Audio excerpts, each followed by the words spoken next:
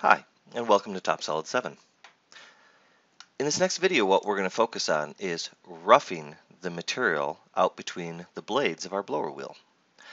In the last video, we used turning to rough as much as we could and finish as much as we could with the turning tool.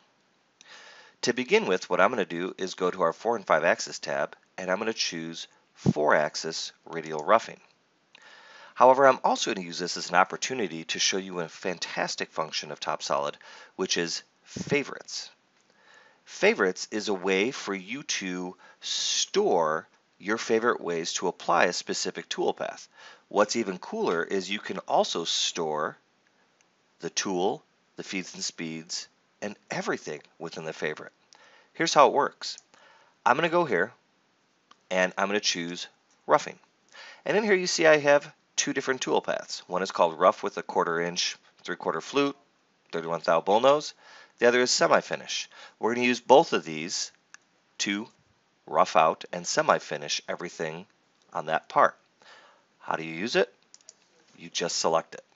As soon as I select it, all of the settings, tooling, everything was just applied. Now all I need to do, click go. I mean, think about how simple that was. When you find a good way to manufacture something and you find a good set of settings to cut that part the right way, why not store that knowledge in the software and then reuse it? And here you can see right off the bat, now we're roughing the part. And we're doing it in 4-axis continuous in a nice, simple to understand toolpath. In fact, what this is, think of it as like a Z-level finish, but in 4-axis continuous. So we're getting in, we're getting the cut done, and we're getting out. Now let's go ahead and do that one more time, this time from the right-click menu, just for fun. And this time, let's use our semi-finish instead. So I'll go into here to semi-finish. That loaded all of that.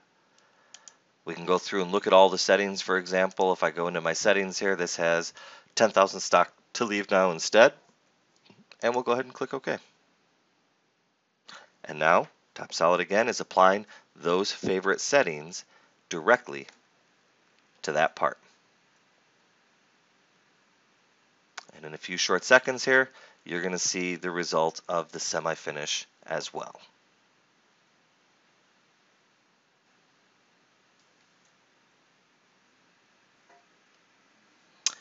And like that, we're done. And in this case, I even had the update stock active so that we could have a final stock model that is ready for finishing. In the next video, we're going to take a look at some of the 5-axis options to finish machining this blower wheel.